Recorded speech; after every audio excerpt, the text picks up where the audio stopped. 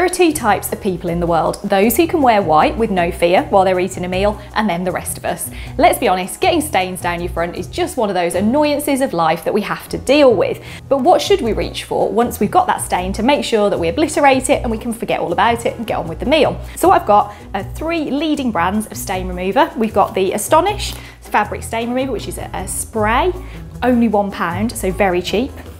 But here we've got Dr. Beckman's Stain Devils, comes with a little brush, you rub it on the stain, leave it for 10 minutes and then you pop it in the wash as normal. That one's £2.29. And then the most expensive of the 3, we've got the Vanish Power Gel. So this one's the gold version. This one's £4. It's got a slightly swankier brush, but same principle, you rub it on. This one only needs 5 minutes to work, so it's the quickest of the bunch. What I'm going to do is try them out on these lovely stains that I've made on my husband's t-shirts. Sorry, hun.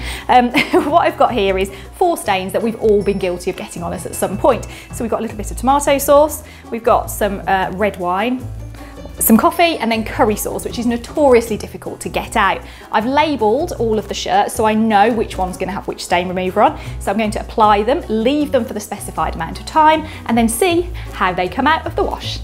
So we're going to start with the cheapest of the bunch, the Astonish. Now this one is a spray, so you apply it liberally to both sides of the stain and then leave it for 10 minutes. It does say to try and do it when the stain is still wet, so we are putting it through its paces by using dry stains here. Now the Dr. Beckman Stain Devils is the only one here that claims to work on dry stains and also on a short wash cycle.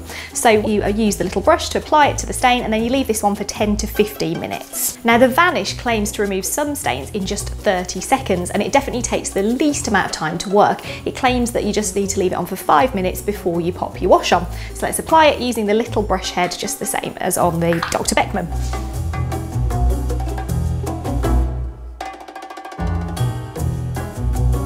Okay, our t-shirts are out of the wash and actually the results are pretty consistent.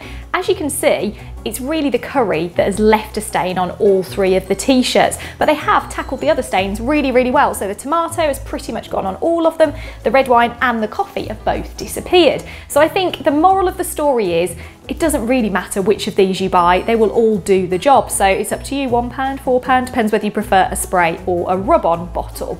But the key thing to take away is, act fast. Do this as soon as you can after you make the stain. We'd left these overnight, so you know they really did have a tough job on their hands. And the other key thing is, if you're going for a curry, don't wear a white t-shirt.